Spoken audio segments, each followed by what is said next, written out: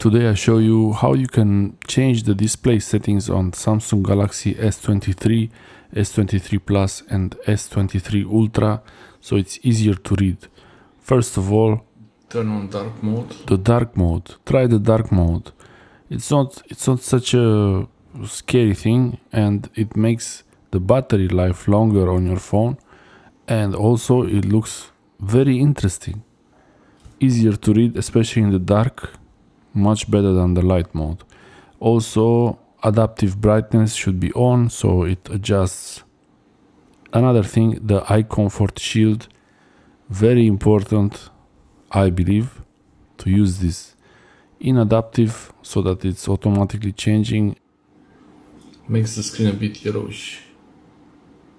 Makes the blue, reduces the blues. The blues.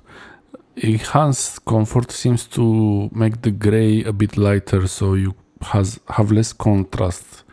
Reduces the color contrast also here. Yeah, that's what I think it's doing, so you don't have deep darks on the dark mode especially.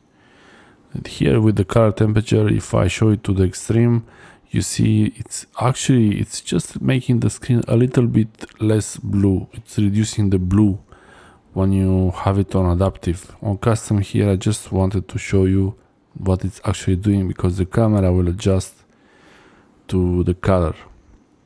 In adaptive, you will have it in the evening a little bit more yellowish. Nice case. I like this leather camel case.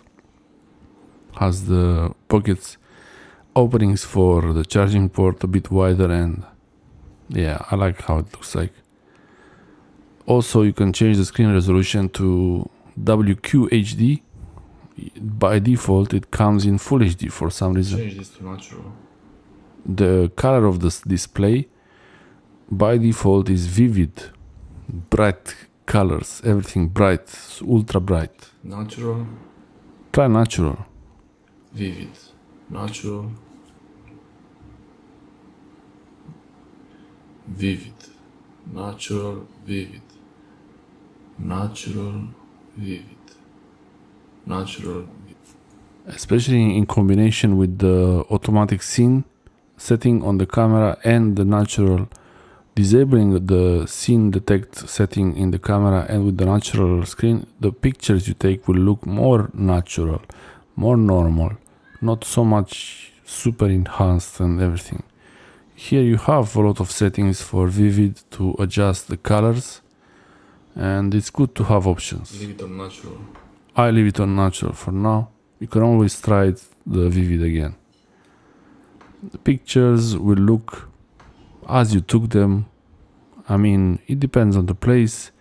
Also on the camera settings, if you have automatic scene detection, it will make the colors more bright for nature, greens and the blues of the sky. I also disabled that, so yeah.